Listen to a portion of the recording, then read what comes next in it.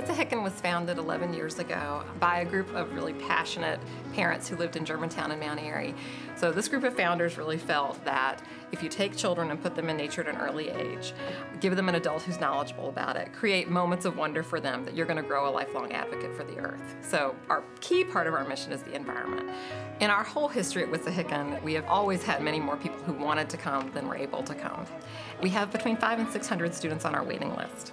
So a few years ago, we started looking around for a space to open a second site. And when we found the site across from Aubrey Arboretum, that site was just a dream come true. And we thought, here are two brownfields. And if we could turn that into an environmental good, it just seemed like an opportunity we couldn't pass up. This brownfield site is the location of the former Edwin Bennis Oil Company. Huge amounts of heating oil were stored and transported and moved through this site, and some of it spilled onto the ground. We also found levels of organic chemicals throughout the soil in the site that are at levels that are too high to be safe for children. The goal here is to make that safe, and that's what our plan will do. This project will transform this section of the community, and the community has really welcomed it with open arms. The site at different times has been a blight. We're not just redeveloping, we're revitalizing and rebuilding this community. It was an infested area. It was like a junk pile. And because of that, we had rats galore in the neighborhood. So we are so proud and happy to see that's something of the past, and now we look to the future where children can run and play.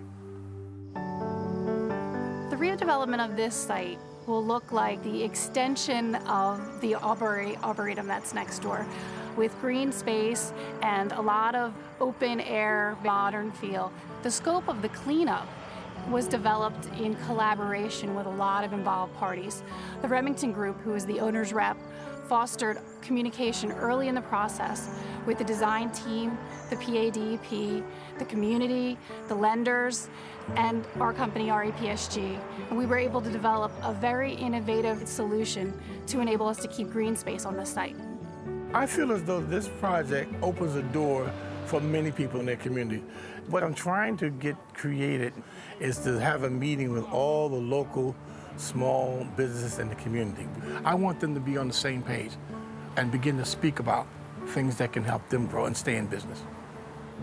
One thing that is special about Wissahickon Charter School is that if you look across the country, there are a number of schools that focus on the environment, but you don't find many schools that focus on the environment that are in a city and that serve the demographic we serve.